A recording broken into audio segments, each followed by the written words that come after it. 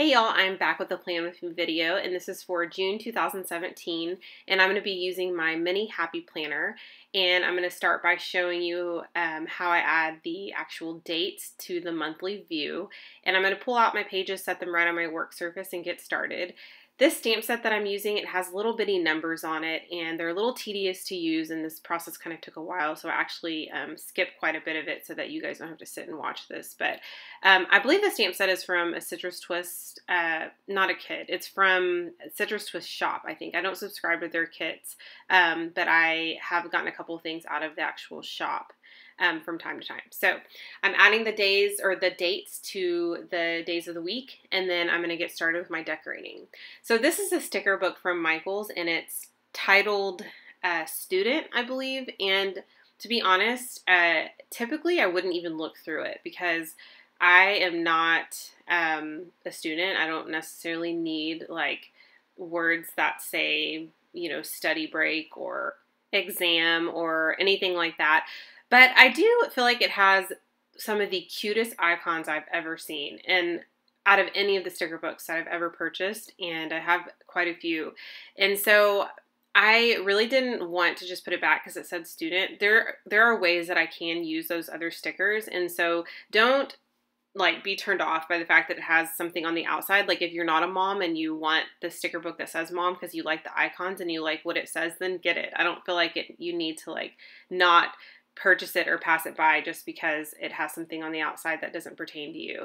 So I loved the icons in this other one too. It was the seasonal one, and I obviously am not going to use like the first half of it right now because it has a lot of fall and wintry colors, but I do love the idea that it has like beachy type things and it has summery icons. And it also has like standard stickers too. So I'm kind of just going to add some important dates to monthly views. If you've seen me do a monthly spread before, I really just add things that are important. I don't add like day-to-day things, obviously. I just add big things. In the month of June, it's my daughter's second birthday, and it also is her birthday party. So I'm definitely adding that. I'm adding our vacation, which was sadly last week. It was the 5th through the 9th. Or actually the 5th through the 10th, I think. And then, or maybe it was the 4th through the 10th, whatever. Anyway, we were gone for like almost a whole week. And then I'm going to add like that I go back to work on the 15th and some other big things that are going on. Oh, she has a doctor's appointment. So stuff like that. Typically I wouldn't add those things, or I wouldn't add like, you know, my meetings, that I have throughout the week on a monthly spread because those are kind of smaller things that I can add on my weekly spread. And I'll share a weekly spread with you guys soon. I'm also adding, so a lot of the stickers, let me just mention, the stickers come from these two sticker books. I don't think I pull anything from any other sticker book, so I'll try to link these down below if I can find them. But it's the student and the seasonal sticker book. And so I also am using a couple of things for my stash, like some washi tape that I have. Some of it is, one set of the washi tapes are, I believe, are from Mombi, like it came in like a little tube.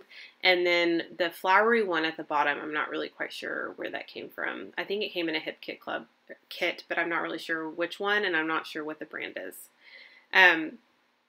So I've added lots of summary things, like I said, and I'm adding some big events with this precision pen. It's one of my favorite pens to use, as you guys probably know. I'm also adding a little doctor's appointment sticker that I found in one of my, this actually came in a Recollections pack from Michaels. And it's just a small little doctor's appointment sticker, nothing major. And I'm actually going to flip through some other sticker books just to see if there's anything I want to add. But I really wasn't prepared. I just wanted to stick to a couple of sticker books today. And so I just will flip through these and not find anything and then think that I'm going to find something and I actually don't. So I just put those away and then start looking through my stash. And this little tub right here has a lot of my just little bits and pieces, embellishments, things like that. And I do find a couple of things. I don't know that I find anything in this one, but I do find a couple of things in my little planner ephemera box that I'm going to pull. And here it is right here. It has some little small icons, perfect for the mini planner. I print and cut these like a while back. And if you want to check out my big picture classes class, it has how I organize all of this stuff so that you can see like how I divided all these things up and how I organize them and keep them close by. So I'm going to continue to add some little elements. I found a cute little cactus, and I think I found a little sun. And these are not stickers, so I'm obviously adding some adhesive to the back of those with my dot runner, which is the Tombow runner is one of my favorite runners. I tried out the Elmer's one and I liked it okay. I think it's pretty sticky, but it doesn't glide on very good. And so just keep that in mind if you're spending less money on dot or runners. It might be because they're just not as good quality. But the stickiness of the Elmer's one was really good. I just didn't like the way that it was gliding onto the page. I'm looking in these other washi, or this washi sticker book. I don't really see anything, so I pulled that. I was going to use a piece of washi, like a banner, but I decided not to use that. You probably didn't see me add this piece of green and this green and white, or green and translucent clear whatever washi tape to the side over to the left. I added that off camera, and it actually was a fluke because I wasn't sure if I would like it, and I just kind of stuck it there, and then I thought that ended up looking really cute, and it kind of added a little something, especially because I put it horizontal.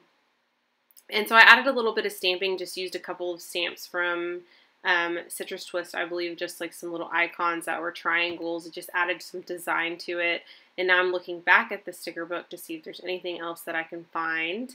And I don't really do a whole lot more to this page. I pretty much am getting close to the end. I do find a star that I want to use. I think what I'm doing right now is I see quite a bit of white space in the center of the spread, and so I decided to add a little star there. And then I actually wanted to add that there's a speech bubble there at the bottom. That's just, it's not a sticker, it's a print and cut icon. And I thought that it was glued down, and it wasn't. And so I actually don't end up adding that to the page because it falls off camera, and I didn't care to go back and fix it. So I added a little label, but I really wanted it to be straight, and I could have used my trimmer, but I just decided to use my little X-Acto knife. And then I'm going to stamp. I was going to write something, but I'm just going to stamp pajamas because it's actually the day before I go back to work, and so I kind of just want to make the most of the day. I know you guys are probably like, really, in your pajamas, how are you going to be productive? But sometimes just like not really doing a whole lot is one of my favorite things to do. And so I went ahead and put pajamas there so I just can relax before I go back to work. So here's my final spread. I hope you guys enjoyed this process. Let me know if you want to see more of these, and I will be sharing a weekly view with you guys soon.